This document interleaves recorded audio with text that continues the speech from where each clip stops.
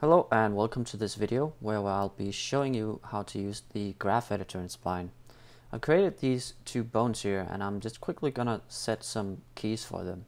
So with both selected, I'm gonna set a rotation key on the first frame, go to frame 20 and set another rotation key, and then select the two first keys and paste those at frame 40.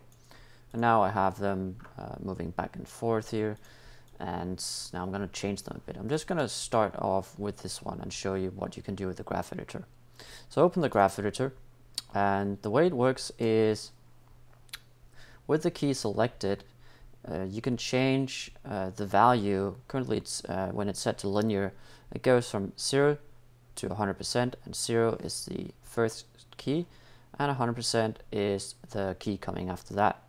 So what I'm going to do here is I'm going to make it go a little slow in the start and then pick up speed and then slow in the end. And to do that, we have the key selected, then we click Bezier, and now we have these handles here that we can drag. I'm just going to exaggerate it a little bit from default. And now when I play it back, you can see there's a difference between these two bones here. Just going to quickly set this Bezier for all keys, and I don't need to do this manually. I can actually go and just control click the keys here, and now the match button here becomes active. And now if I click the handles, all the keys will now be the same. And let's say I wanted to I changed this one here to look like this. And I want the other two to look like that. So to do that, I select this one as the first one and then the other two, and then click the handles. Now if I play it back, you'll be able to see there's quite a big difference between these two bones here.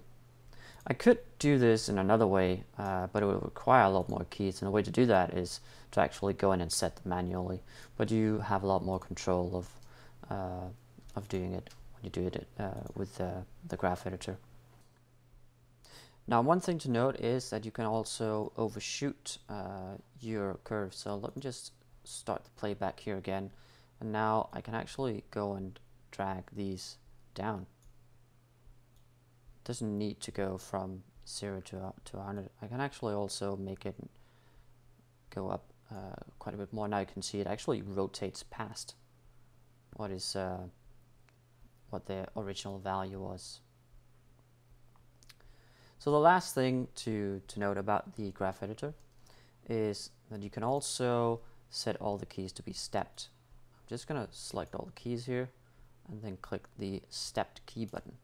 And what this does is it no longer interpolates between the key values. So you can see it's just jumping back and forth.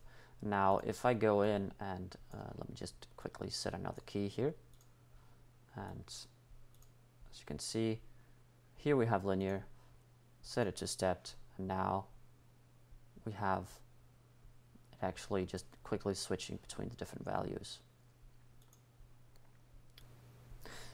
So I hope this video has been helpful, and stay tuned for more videos coming out soon.